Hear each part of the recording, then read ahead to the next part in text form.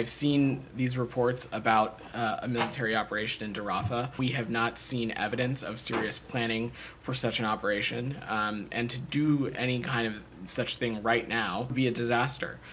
It's not something that we would support. From this podium, and you've always been very clear that you are not involved in operational We are planning. not. They didn't give you a heads up in Gaza. They've never given you a heads up really on the operational planning. And now you're saying you want to see those plans before they do what they do in Rafah? That's not what I'm saying, Leon. What I am saying is that we have not seen evidence of serious planning around this operation. So did the IDF and everyone Blinken met with yesterday say we are not going into Rafah? I'm not going to speak to the specifics of the meetings and engagements that the Secretary's had, and he gave a pretty lengthy press conference that your colleagues on the road attended and asked questions. Yeah, we all watched the press conference, but we're trying to figure out how you were saying there is no evidence you have seen if he had an entire briefing yesterday with top Israeli officials. Yes or no, did they tell him we are not going into Rafah? I'm just not going to get into the specifics of the engagement that he had on the road. The Israeli Prime Minister has said yesterday that he directed the army to prepare